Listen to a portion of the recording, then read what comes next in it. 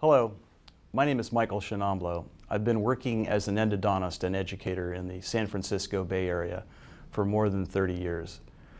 Engineering and instrument design have been a passion of mine for a number of years, and I am proud to say I am part of the ProTaper Next design group.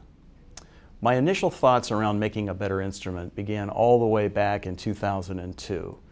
I was frustrated by all the same problems you are. You know the list. Sizing transitions, overall flexibility, general canal debridement ability, and of course I had my concerns about breakage as well. So I began working on ways to improve the files that I was using on a day-to-day basis. One of the key design ideas was to create an offset rectilinear cross-section.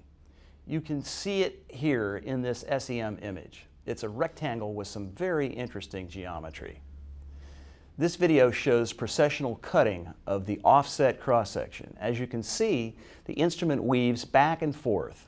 Some people call this swaggering, or the envelope of motion within the confines of the canal, which optimizes tracking while minimizing binding.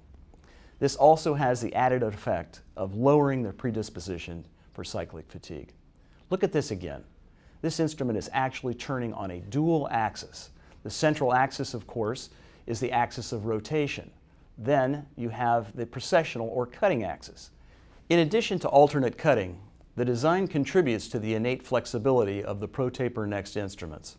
Another interesting attribute is that it features a larger clearance angle for hauling. And as logic dictates, when you make more space for debris removal, you further enhance cutting efficiency and performance.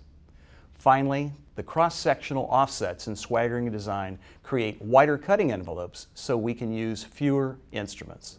Only 2 or 3 ProTaper Next instruments are required for most preparations. The narrowest canals can usually be prepared with only the X1 and X2, which are 1704 and 2506 respectively.